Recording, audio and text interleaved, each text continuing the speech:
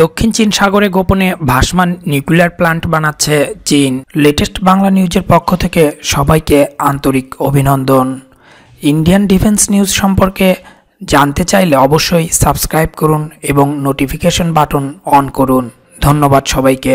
ফের বিতর্ক শুরু দক্ষিণ চীন সাগরে। এবার চীনের ঘোষণা, ওই বিতর্কিত অংশে ভাসমান নিউক্লিয়ার প্ল্যান্ট তৈরি করবে তারা।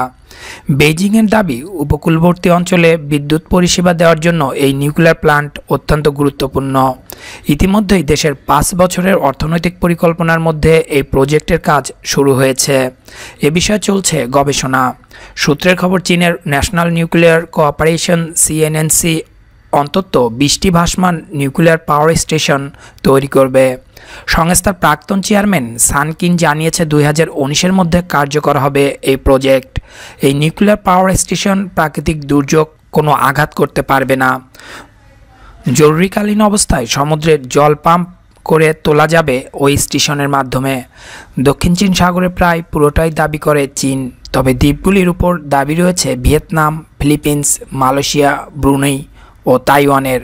অন্যদিকে হুমকি নিষেধাজ্ঞা উড়িয়ে চীনের তৈরি দ্বিতীয় মানববাহী রণতরী সানদংকে দক্ষিণ চীন সাগরের কাছে মোতায়েন করতে চলেছে লাল চীন। স্থানীয় চীনা সংবাদ মাধ্যমে সম্প্রতি এই বিষয়ে বিস্তারিত প্রতিবেদন প্রকাশ করা হয়েছে, যেখানে বলা হয় দেশের অত্যাধুনিক বিমানবাহী রণতরীকে বিতর্কিত দক্ষিণ চীন সাগরেই মোতায়েন করা হচ্ছে।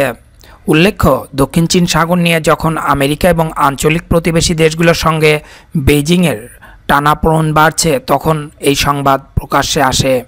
আর এই ঘটনা ঘিরেই নতুন করে উত্তেজনা বাড়ার শঙ্কা করছে সামরিক পর্যবেক্ষকরা।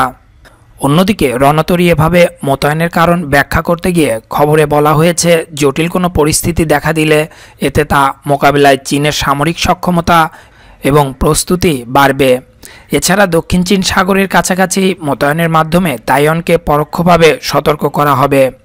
উল্লেখ্য, তাইওয়ানকে বেইজিং চীনের অবিচ্ছেদ্য অংশ হিসেবে মনে করে।